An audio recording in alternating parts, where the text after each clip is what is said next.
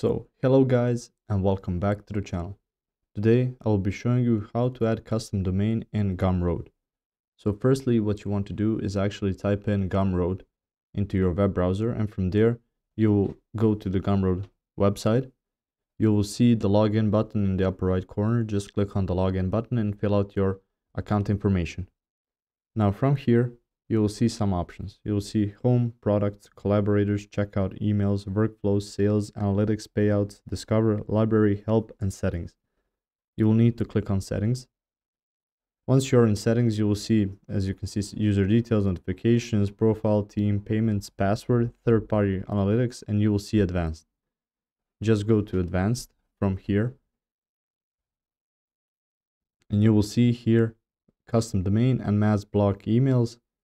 You will go to custom domain. If you wish to learn more, you can just click on that. It will take you to a Gumroad help center, which will explain how to set up a custom domain. It says DNS configuration, then for subdomains, update your Gumroad setting, custom domains for profiles. You can go to custom domain, click verify, DNS settings, and wait for 1 to 2 days to propagate, update settings once you've saved it. For products, you can go through there.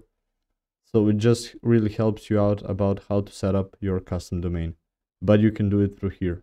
Just type in your domain, and that is how you set it up. And from there, update the settings. If you found this information helpful or useful, you can like the video. You can also share the video. You can subscribe to the channel and click the notification bell to get notified about new videos on Gumroad or some other topics you might be interested as well. Thank you very much for watching this video, and as always, I will see you in the next one. Goodbye.